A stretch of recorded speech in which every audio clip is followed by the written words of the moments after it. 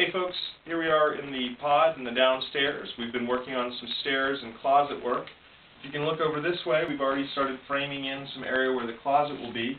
Will actually be a door into the closet here where you can step in and turn this way or this way. And on the outside there'll also be some space for shelving and drawers here and into the corner section over there. Hopefully we'll preserve the circularness.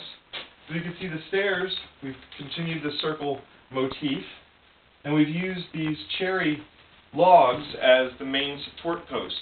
These actually go up through the floor and into the upstairs. We'll take a look at that in just a second. The stairs over here have some temporary risers and treads on them just so that we can get these up and keep working without destroying them as we're working the construction area. Somewhere along here we're going to have some windows cut in. They'll just be open spaces looking through here.